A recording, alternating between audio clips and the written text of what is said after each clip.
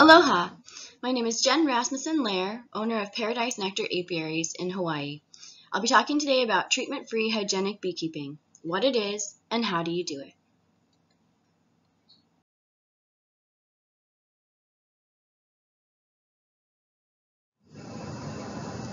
The foundation of treatment-free beekeeping is honeybee biology. Understanding the biology of the honeybee helps us know what they need and when to intervene. Hygienic beekeeping is basically what it sounds like. It's all about keeping things clean and healthy. I use treatment-free hive management strategies, which I'm about to explain in this presentation. Every hive is made up of 3 castes of honeybees. There's the queen bee, which there's generally 1 mated queen bee per hive, worker bees, which make up the majority of the hive and do all the work, and drone bees, which are the males.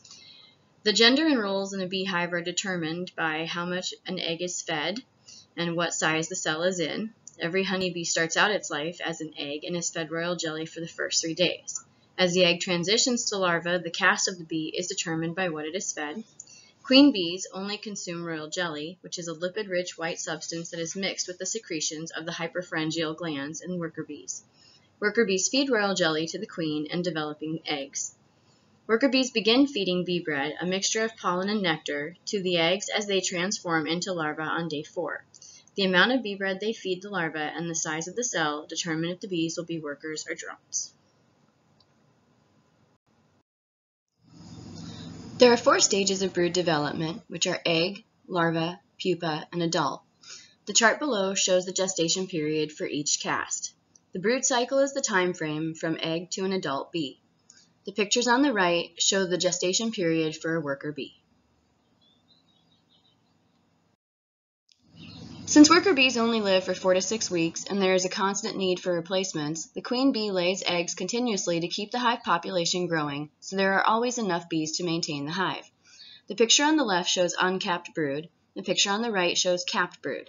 If a hive should grow too large for the box they are in, they will swarm. This creates a break in the brood cycle. When a hive swarms, the queen bee leaves the hive with up to 75% of the bees in search of a new home. The remaining bees raise a new queen. The worker bees have approximately 1 week to clean, sterilize the hive, and build fresh new comb before the new queen will be ready to lay eggs. This time of cleansing is especially important for honeybees in Hawaii. This is how bees naturally fight off pests and disease. Here in Hawaii, queen bees may develop from egg to virgin queen in 10 to 12 days. Queen bees mate within a week following birth. She may go on more than 1 mating flight in that week.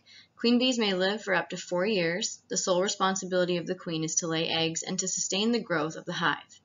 Worker bees develop from egg to adult bee in 21 days. They live for 4 to 6 weeks. Worker bees are responsible for feeding the brood, drones, and queen, grooming and cleaning, guarding the hive, attending to the queen, foraging for food, and preserving nectar and pollen. Drone bees develop from egg to adult bee in 24 days. Their sole responsibility is to mate with a queen from another hive. Once they mate, they die. They are groomed, fed, and cared for by the worker bees. Worker bees determine the fate of the drones. When there are too many, they will actively decrease the population. Drones live for approximately 8 weeks. Honeybees have 4 basic needs. They need clean air, food, water, and shelter. Honeybees forage for nectar, a carbohydrate that bees consume for energy. Nectar contains water, sucrose, glucose, and fructose. Pollen is 55% protein and 55% carbohydrates, of which 2% is fat. Water, bees drink water off of leaves and blossoms to stay hydrated. And plant resins. Plants secrete resins to protect themselves from damage. Plants also produce resins to protect new buds from free radicals. Resins are a plant's equivalent of our white blood cells or immune system. Worker bees gather resins from plants for their medicinal, microbial, and antiseptic properties. Why do bees make honey? Honey is a preserved form of nectar. Bees remove water from the nectar and cover it with a wax cap for storage to keep the moisture out. By observing honeybee brood cycles, it became clear that when bees would swarm, the break in the brood cycle would lower the varroa mite population in the hive. Varroa destructor are parasitic mites that live on honeybees. They weaken the bees' immune systems and can cause bees to develop other diseases like deformed wing virus. Honeybees have adapted to living with the mites by using swarming or reproduction as a way to keep balance in the hive. Bees can manage fairly well on their own using this strategy. However, over time, the beeswax in the hive becomes dirty with contaminants brought in by foraging bees. Beeswax is lipophilic, which means that it absorbs fat-soluble and oily substances. Many products used to kill weeds, fungi, and other pests use fat-soluble oily bases in their surfactants. When bees forage on plants that have been sprayed by these products, they gather the poison, nectar, pollen, and/or plant resins and take them to the hive for storage. The poison may be transferred to other bees and eventually into wax cells where it will soak into the wax. If bees are forced to live on these combs, they will get sick. It is essential that honeybees have the ability to make fresh white beeswax combs to raise their brood in on a continual basis. The main method I use for natural mite control and disease prevention is checkerboarding. Worker bees need to draw out new comb regularly to avoid a varroa mite infestation. To encourage this behavior, use a method known as checkerboarding. Checkerboarding is simply placing an empty bar or frame between each complete and straight comb in the brood nest. Only place the bar or frame between combs that have the top 2 inches filled and capped. Do not place empty bars or frames next to nectar combs. The bees will likely extend the combs out rather than draw out new ones next to them. Cycle out all of the old combs. Leave all brood combs in the hive as long as they look healthy. Harvest pollen and honey when it has been finished to allow the bees to continue to expand their brood nest. Checkerboard in the brood area whenever it is possible during each hive visit. It is important to maintain regular hive maintenance. Intuitive treatment-free beekeeping simply means assisting by observation and understanding of the needs of honeybees and aiding in their natural cycles without the use of chemicals, antibiotics, or anything not naturally found in a beehive, such as foundation sheets, plastic frames, etc. It's important to check the hive every 2 weeks or at least once a month. As you go through the hive, checkerboard in the brood nest. This will guide the bees to build straight combs. It is important to observe how many bees are in the hive and how covered the combs are by bees before adding empty bars or frames. The colony must be large enough to have the extra energy to extend to make the new combs. The general average is about 1 bee per square inch for comb coverage. As the hive grows, the maintenance stays the same. Let the bees make new combs by checkerboarding. Once combs get dark and the bees start filling them up with pollen and honey, harvest them. Then, let the bees make fresh white combs. Make sure to leave all brood and nectar combs for the bees. Full pollen and honeycombs need to be harvested to make room for new brood combs to be built. This is what will keep them healthy and hygienic so they do not need to be treated. Swarm preparation and making splits are a big part of beekeeping. It is important to be ready before swarm season starts so that you can keep all your colonies and be ahead of the curve so you don't end up watching them dangle high up in a tree and be unreachable.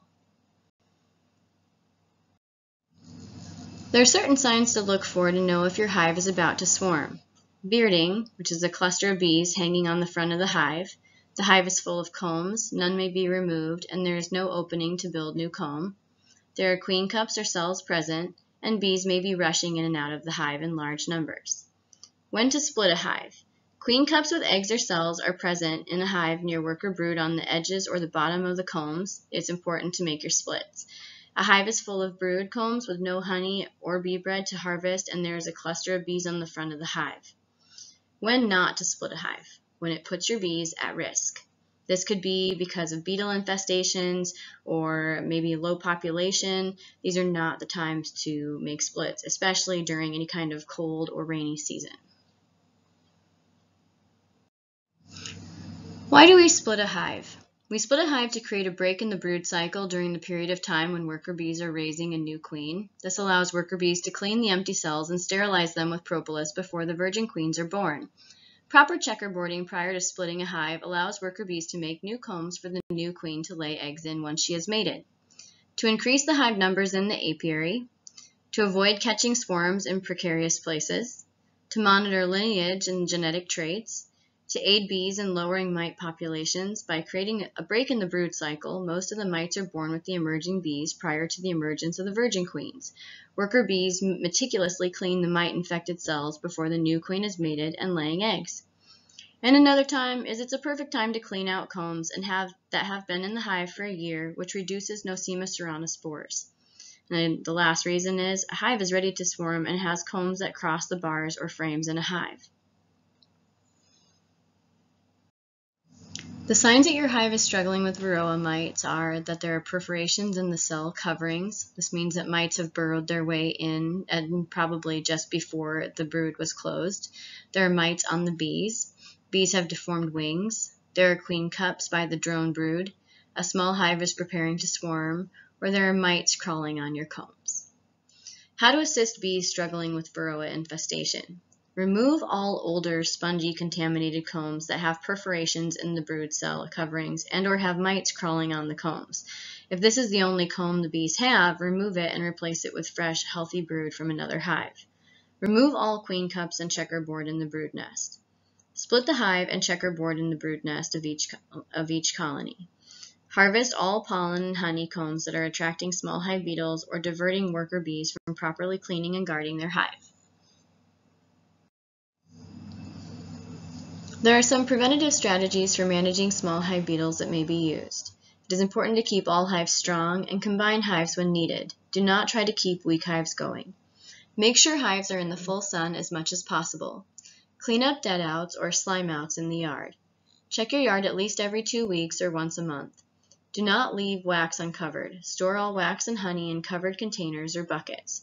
Do not make splits in a heavily infested yard. Beetles will most likely take over it if it is not strong enough. Any honey pulled from a heavily infested yard must be processed and stored in a closed container immediately. Do not store empty supers on your hives. Keep bottom boards clean.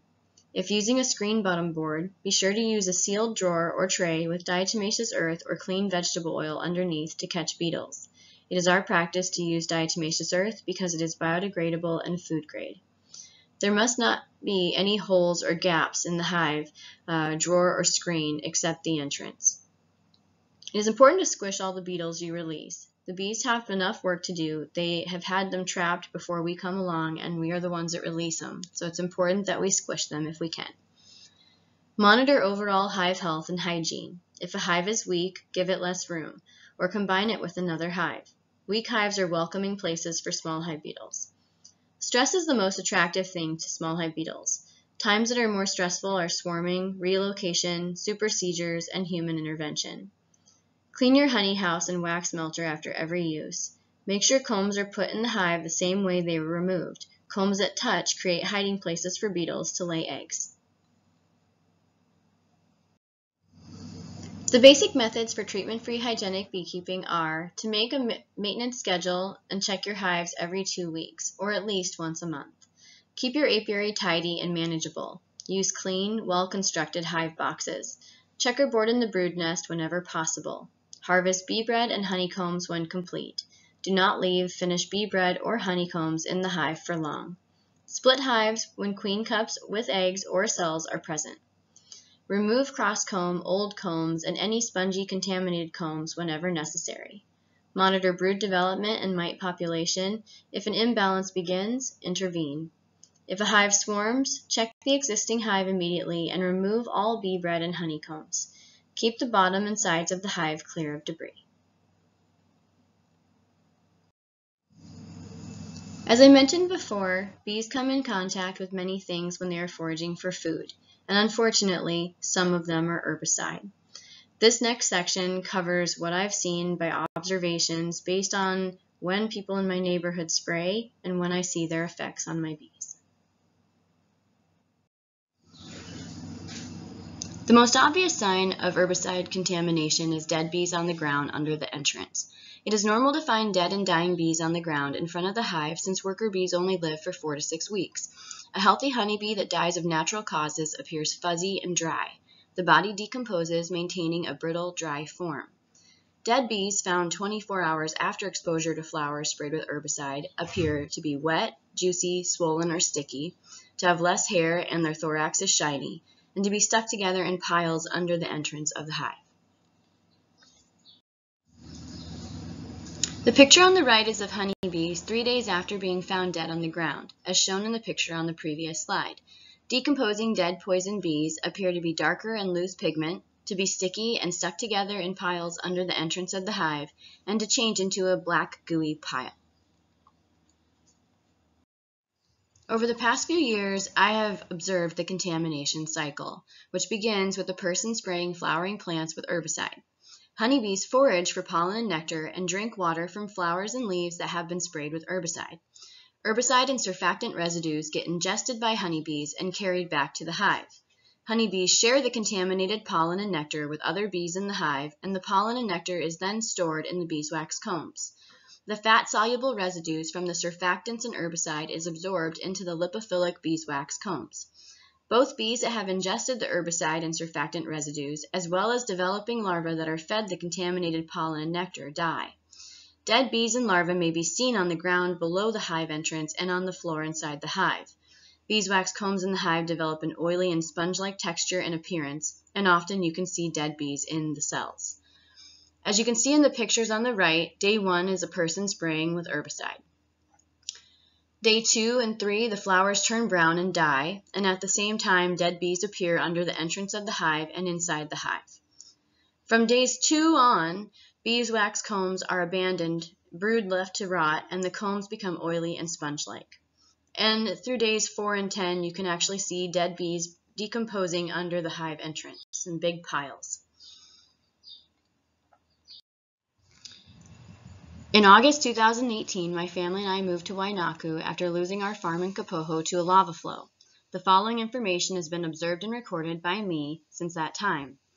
In August, we moved to the farm with 67 hives, and we watched our neighbors and county workers spray. We saw honeybee populations drop in several hives, combs were abandoned, and brood was removed from several hives. I'll admit that in the beginning, I tried to blame it on rain and elevation and them not knowing where flowers were, but over time it became very obvious that whenever the neighbors would spray, bees would die and the combs would look different. Visible signs of damage on beeswax combs, dead bees in the hive and on the ground below the entrance, and even fish in our spring-fed ponds develop bug eyes, and some of them even combust. Watching these losses, it became very obvious that we needed to do something and figure out what was going on. This slide is of symptoms of contamination on beeswax combs. The pictures on the left are of healthy brood comb, and the pictures on the right are of unhealthy brood comb.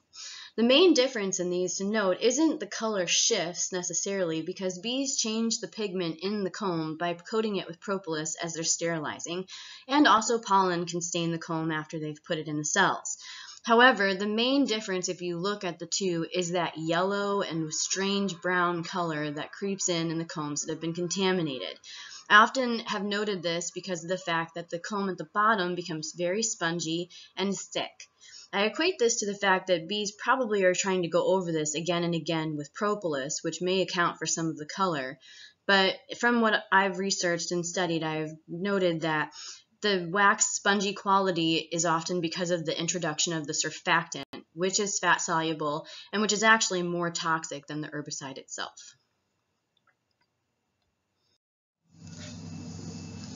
As an educator in my community, I have found it very difficult to know how to respond to what's happening to my bees. The losses happened so quickly that they kind of took me off guard. I tried to take a more scientific approach and reach out to the proper authorities, but when I found I didn't really get much follow-up, I became a little depressed.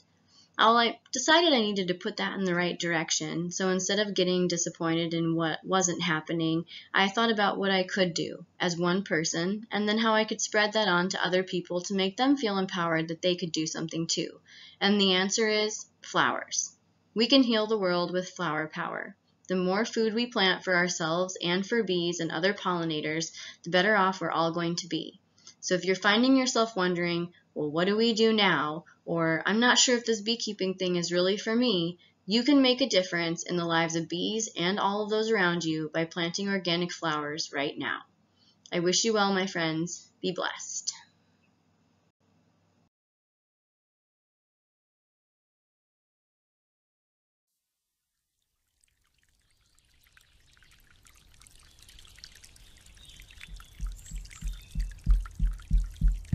Are you listening? Are you listening? Are you listening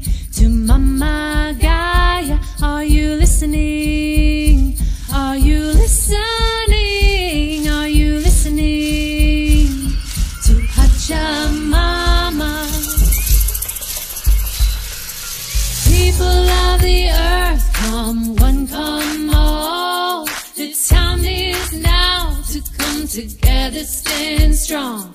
We're standing for the earth, we're standing for the trees, standing for the waters and the air we breathe.